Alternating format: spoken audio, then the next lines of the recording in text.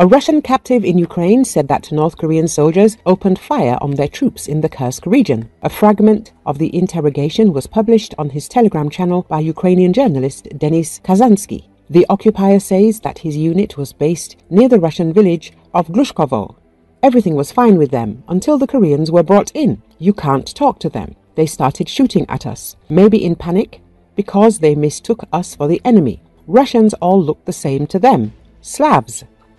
During the assault, the Koreans started firing at us. The unnamed Russian soldier said, "We tried to explain to them where to aim, but I think they shot 2 of our own. I decided it was better to surrender in this situation than to be killed by our own bullet," the soldier added. "Here's hoping that friendly fire wasn't so friendly after all," he added.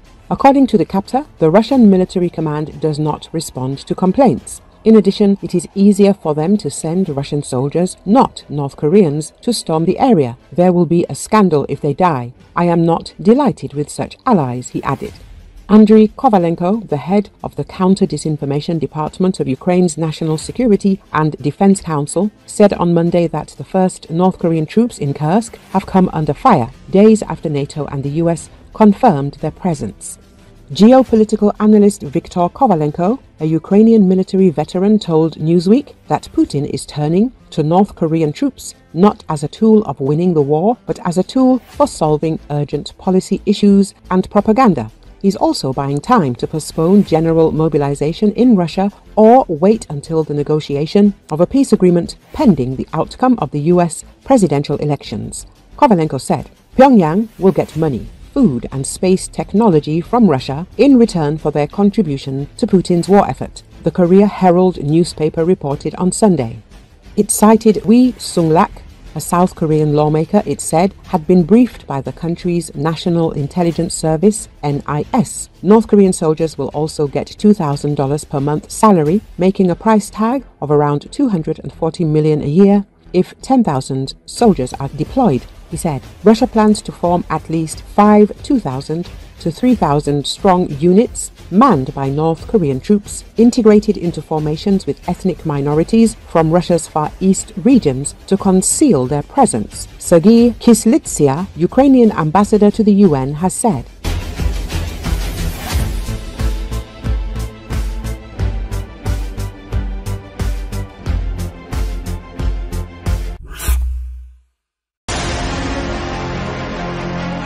Ukraine is as close as possible to receiving a missile capable of hitting Moscow and posing a personal threat to President Vladimir Putin. According to the Telegraph, Ukrainian forces are preparing to deploy a powerful Rym-2 ballistic missile. The head of the Ukrainian delegation to NATO, Yegor Chernev, confirmed that the weapon is almost fully operational. "Believe me, there will soon be concrete results that not only Ukraine but also the Russian Federation will see," Chernev said. Rym-2 is a single-stage solid-fuel missile capable of carrying a 500-kilogram warhead of up to 500 kilometers. It significantly outperforms the 1970s Tochka missile, which was previously the best weapon of its type in Ukraine. The development of the Rym-2 has been ongoing for more than a decade, but the project only gained priority after the conflict widened in 2022. Amid Russian attacks on industrial facilities in Dnipro, Ukrainian specialists completed the first prototypes of the Rym-2, and in August, President Zelenski announced a successful test.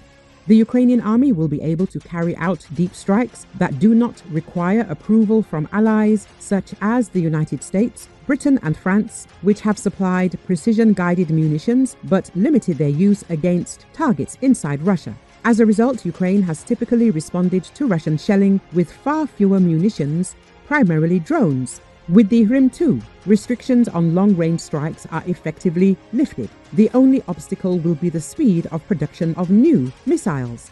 With the Rym-2 in use, Ukrainian forces are expected to be able to more actively attack targets inside Russia, although this is unlikely to have an immediate impact on the situation on the front, where the main problem for Ukraine remains the lack of trained soldiers.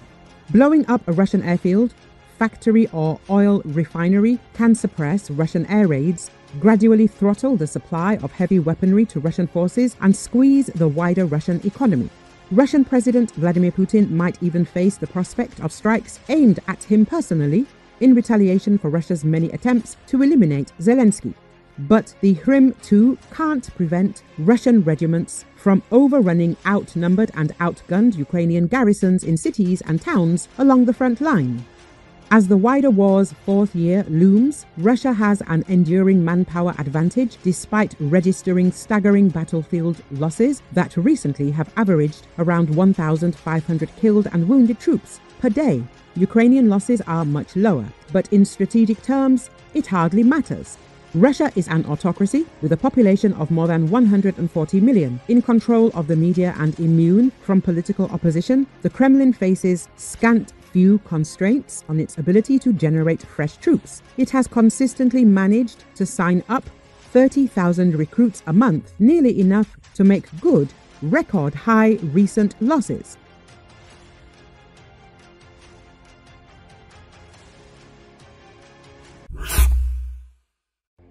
Deputy Chief of the Main Directorate of Doctrines and Training of the General Staff of the Armed Forces of Ukraine, Colonel Yevgeny Mezevikin, said that the Russian and Ukrainian armies have significant differences. The defender himself is a career tanker, hero of Ukraine, people's hero, full cavalier of the Order of Bohdan Khmelnytsky, commander of the tactical group Adam, and has been fighting since 2014. There is no autocracy. Dictatorship like theirs. People have free access to information, can express their opinion, protest in any form, even in the army. We are active in social networks. This is not always good. This opinion will not always be constructive, useful. Our enemies can use it. But the servicemen will not get anything special for this. When they use the forces and means that are in a military unit or in a group of troops in a complex, we see that they launch equipment, launch their disposable rashists from it. Someone will get there. Someone will walk. We do not have this, he told Radio Charter. The military man added that Ukraine cannot morally afford such an approach. Moreover, even if some commander had such an idea, he would not be able to do it because society would not forgive him. The Russians know that they will raise the salary of the soldier, give him a bonus, set the term of service, but they will not say that almost everyone who comes here dies. They are constantly recruiting people not to increase the army, but to plug the holes, because they die like cockroaches. After treatment, the Russian soldier thinks that in a year he will come home as a hero with a medal, earn a ton of money, and everything will be okay. Only a few know what will really happen. Maybe neighbors and relatives quietly said, but they have no access to the media. And in order to get some money, they will remain silent, even if they have to wait, Mezevikin concluded.